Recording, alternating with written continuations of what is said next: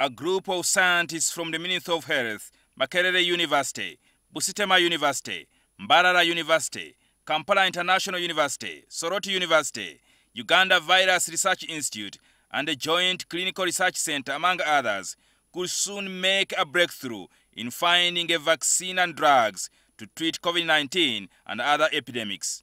The experts under the Presidential Scientific Initiative on Epidemics have embarked on 23 major innovations and research projects which they expect to help in finding a solution to COVID-19.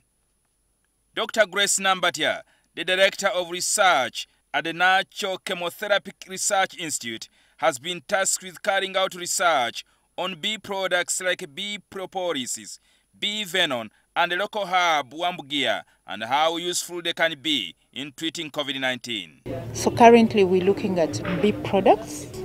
Yes, so our focus in this project is to come out with safe and effective bee products that can help to fight COVID. Though we also have, we're also looking at wambugia ugandensis. What is that? This is a tree commonly called mukuza nume. This plant you can have right from antiviral, therapeutic components. You can have antibacterial, antifungal, anti-malaria, and it's a tree indigenous to East Africa. Another expert, Professor John Rubega, will be carrying out research on mushrooms and wool from the sheep to find vitamin D, which is vital in treating viral diseases. Vitamin D, we can extract it from plants. For example, mushrooms. There is a specific type of mushroom that has got too much D in it. We can extract it. And there are certain chemicals called lanolin, because lanolin is extracted from the wool of the sheep. And we don't have many sheep in Uganda. So we're going to import them, multiply the sheep, and then we'll be in future able to manufacture lanolin here.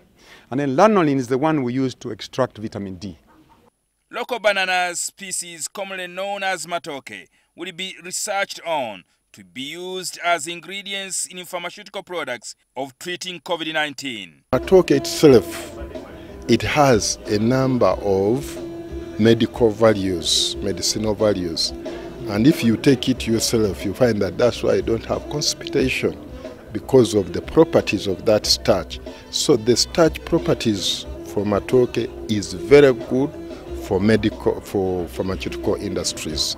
That is why it is surfacing that once the drugs for COVID have been identified, then matoke starch will be incorporated so that those drugs can be made available to the people. Busitema University Natural Products and Drug Discovery Research Group, based at the Department of Pharmacology, is undertaking a project to develop a herbal formulation for COVID-19.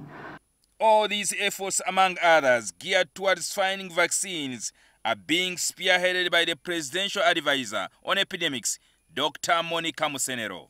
However, some things we are going to use local products. There are some, especially the medicines, some we are getting from plants that are available, and we are putting them together into medicines. We are going to test them scientifically so that we know that if you have COVID, we give you these many tablets.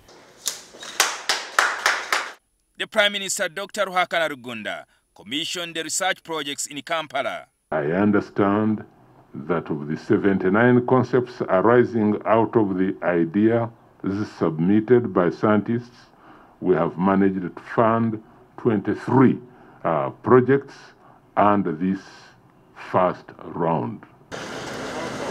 The government has so far earmarked 31 billion Uganda shillings towards the Presidential Scientific Initiative on Epidemics. Jingo Francis, NTV.